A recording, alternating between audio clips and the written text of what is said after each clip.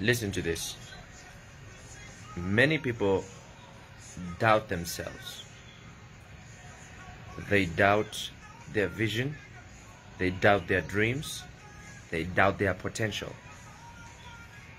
You always hear people saying that you can be great. You can do something. You can be someone. You can go far. But many a times we doubt that. And the reason we doubt is because we have never seen. But you see, the greatest visions are the ones which you cannot see, because they activate your faith. Your faith is activated by what you do not see, because faith is the substance of things hoped for and the evidence of things unseen.